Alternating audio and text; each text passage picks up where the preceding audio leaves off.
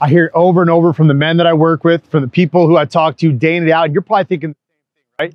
We are about to embark into the summer. As you see, there's boats out here. We're standing out. The weather's a little bit crappy, but it's gonna be nice. You know it's coming. Picnics, barbecues, probably gonna be Memorial Day by the time you see this.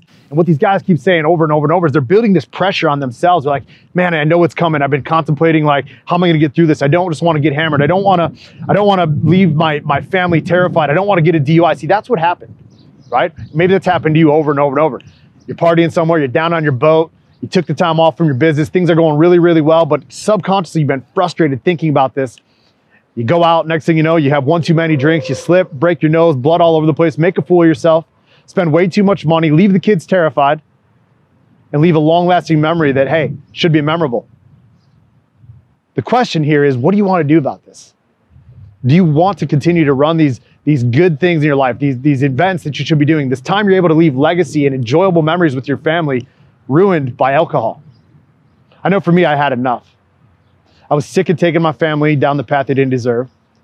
I was sick of being the man that everyone wanted to party with, which wasn't fun. It was feeding my ego at the time, but it was just ridiculous.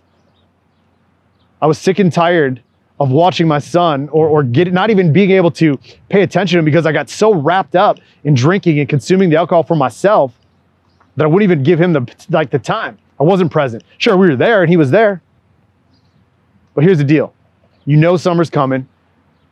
You're successful. You're a businessman. You're a family man.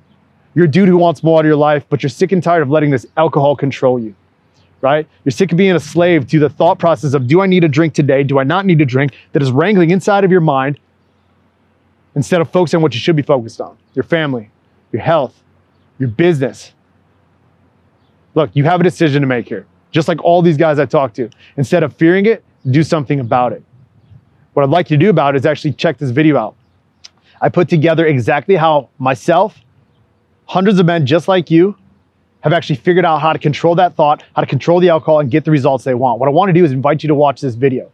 It's 7 minutes of your time. You can watch it right before you head out on the boat, right before you go to the barbecue. It doesn't matter. Keep it on top of your mind. What I want you to do is click the link right now below and see how we did it. Click the link below, check out the video, and I'll see you on the other side.